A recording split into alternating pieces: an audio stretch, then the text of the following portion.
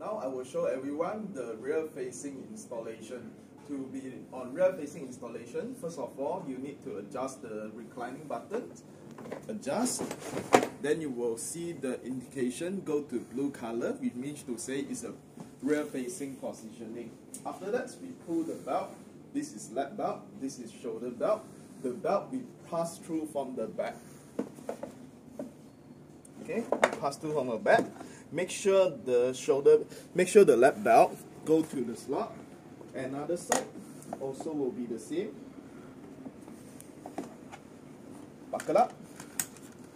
We pull the lap belt until it's tightening. Pull to another side.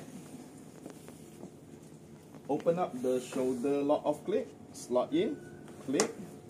We put the excessive shoulder strap into the lock. We done for the rear facing installation. Now I will show everyone the forward facing installation. Before we go for forward facing installation, we need to do the reclining for the position as well. To adjust the position, here we'll have a button.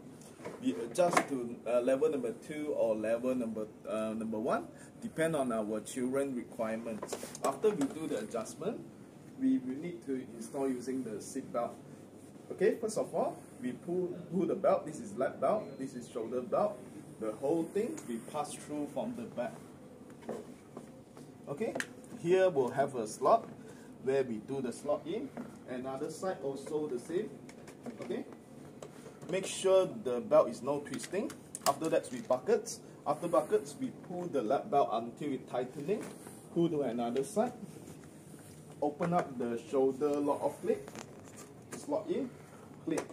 We're done for the forward facing installation.